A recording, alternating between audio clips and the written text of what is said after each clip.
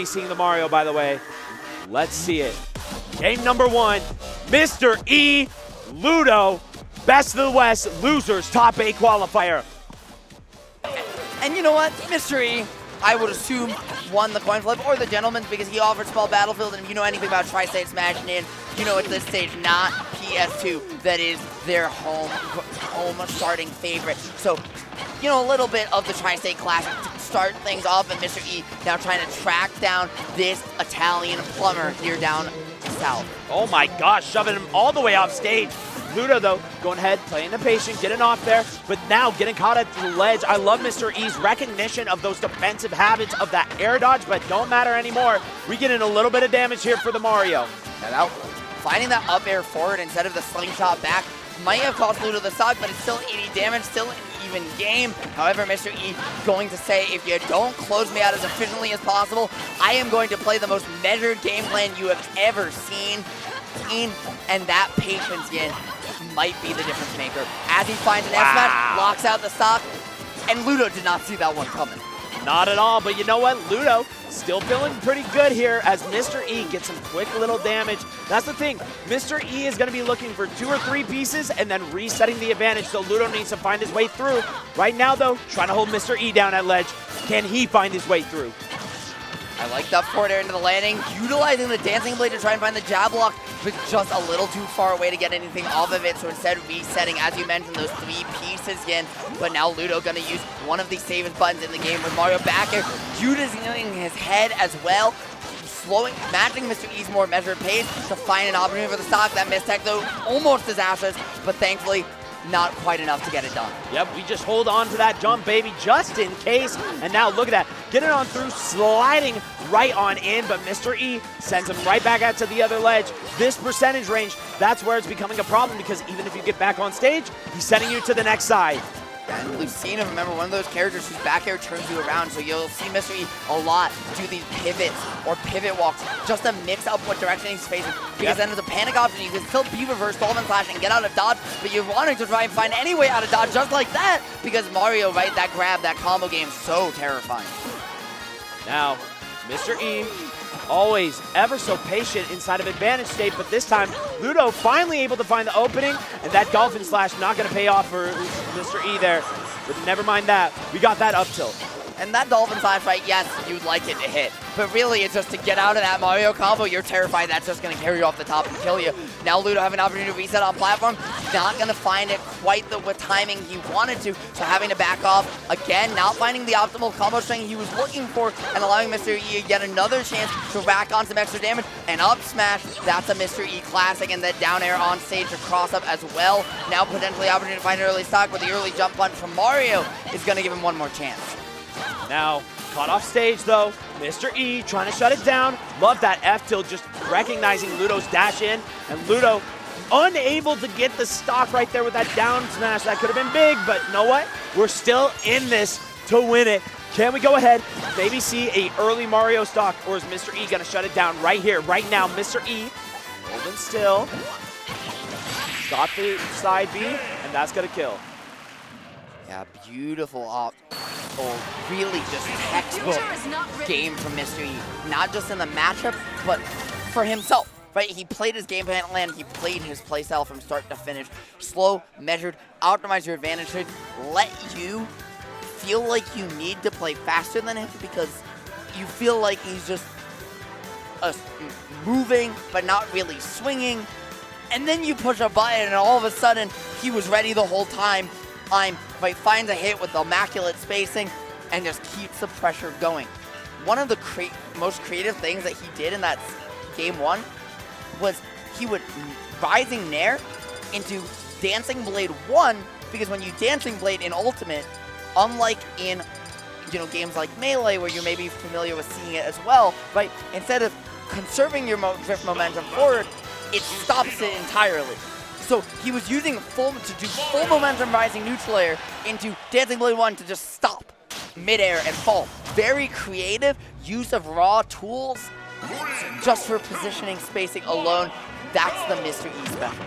And you know what? Now it's time for a little more of something special. Mr. E beat Ludo. Such amazing gameplay. Absolute pillars of fundamentals. And look at this, we're getting started, already 65%, and we keep it rolling with that fireball. Man, he really sent him there and back again off the platform. Didn't find the combo extenders he wanted, but still managed to make the most out of it. Yin, that being said, he's just not able to find a way past this blade consistently because Mr. E is very content and not overextend. Just hold his spacing, hold his positioning, say, Ludo, I might be down by 20, but you want to keep running at me, so I'm going to let you do so. Love that patience, though, inside of neutral. Both of them not wanting to commit too hard, but now Ludo getting caught up.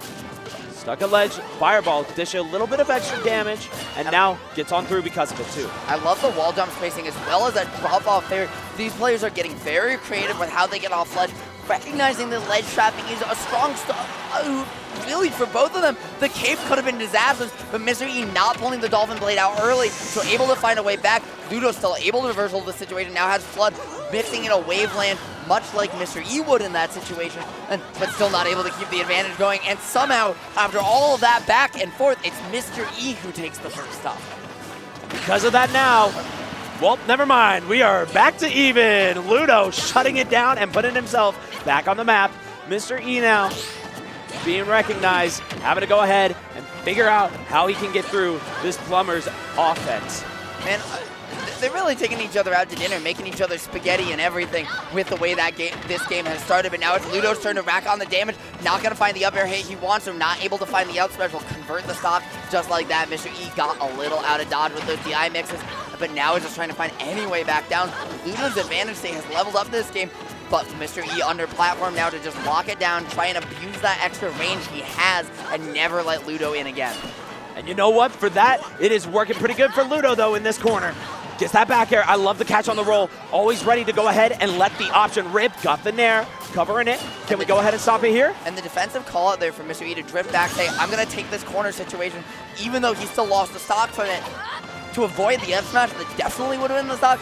Very, very heads-up awareness play from him. But now Ludo really answering back here in game number 2. Looking like a different player, like he figured something out with Mr. E's game plan. And because he's not willing to approach the same way. He's just dash shielding when he does, and Mr. E just hasn't been willing to grab it yet.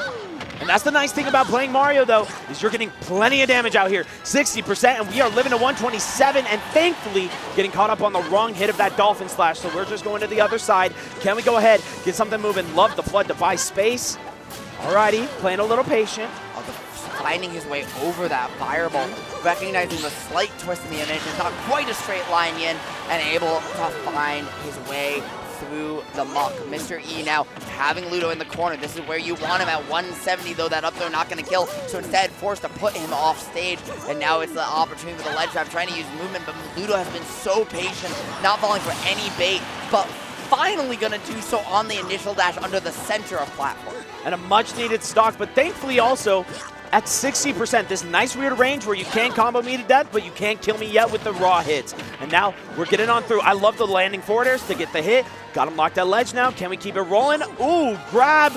And that is such a sad SD from Ludo, as he didn't realize he had broke the grab, and because of that, went ahead, fell off stage. I was going to say, production, can we get the replay on that situation? Yo, production, can we get the replay on that game? Or on the ending, actually? No, we cannot? Okay, sorry, it wasn't. Wow, you're asking too much. Get out of here. What you doing? Well, you know what? I was hoping, very cheeky little moment there. The grab release, slide off. This guy. Unfortunate, awkward hold up, get the cam situation. on us for 5 seconds. And no, we're going into the game. We're going into the game. You can see him on Mexican comms. Listen, all I'm going to say is, Yin, I get your desire to work the bit, but instead maybe we got to work on keeping those grabs in check, because Ludo not really realizing it broke, unfortunately sliding off stage and losing the game, but now working on this up air string. We saw the figure out last time, tried to pick it up off the bounce off the stage, but just wasn't able to do so, so Mr. E getting away with one there. And oh my gosh, Ludo locking him down at ledge. Might have gotten away with that last one, but Ludo firing back with a passion, wanted to show that he is going into this top 8 if he has to fight it and tear it out of Mr. E's hands. But he is furious right now. This is a different player than we saw games 1 and 2. That what in the unfortunate way to end that last game might have broken most players' spirit, but not Ludo. That being not one, but two. Mr. E! Bro, he really said, you think you're Team Fundies? You got nothing on me. I got the footstools and everything, dog. We got Nair into here. Can we go ahead and keep it rolling, Mr.? Oh my gosh, he wanted that man's soul. Yeah. What happened is the way Ludo came out of that gate, Mr. E realized, oh, he's not broken. He's upset. He's mad. And he is using that passion to fuel him. So you know what Mr. E said? I'm going to answer right back same way. Yes, ma'am. But you know what? We got a headbutt. Ludo, thankfully back in this, and only at 42% considering, you know, how early that last stock was. That could still be an issue. Okay, Mr. E with the aggressive swing, baiting out the shield by barely missing shield, using a rising bear instead of a falling one. And because of that, he's going to find the advantage. St. Ludo now out of resources at ledge, but going to get there nonetheless. Able to use SBF platform to get back the dash attack, the pressure, but still, it's just a scramble, Yin. We are scrambling for any opening right here if you're Ludo. And you know what? It's just not coming. Mr. E on deck with that counter. He's so ready at all times for what Ludo is sending out. Also, shout out to that dash dance, which might just look like a hand warmer. It is a little chilly in here, but really what it is just to mix up which way that Ludo thinks he's going to go from under the anvil platform, or might keep him guessing when it matters most. Ludo now swinging at ledge, but not able to find it, and now it's Mr. E's turn. Now, we got him off ledge. Can we go ahead and keep this moving and get it a quick, clean 3-0? Ludo, though, getting a little bit of damage, but he just hasn't been able to find the conversions that he wants, and now caught off ledge. Mr. E looking for it, and he's going to seal it out and find it. He's going to top 8. Yeah, Yin, at the end there, we saw Ludo really put together some great aggression throughout, but just wasn't able to answer around the sword. Had a couple missed spacings on his up air positioning, and then at the end, that last interaction, he finally decided to just start swinging. Yep. That's where Mr. E found that last advantage. They found the capitalization, and oh my, the double footstool too. Oh, the double footstool. Bro, he didn't do it to him once, but twice. That's really, that's a thing I've seen Mr. E do, I've seen Zamba do, I've seen Guy do. Everybody in Tri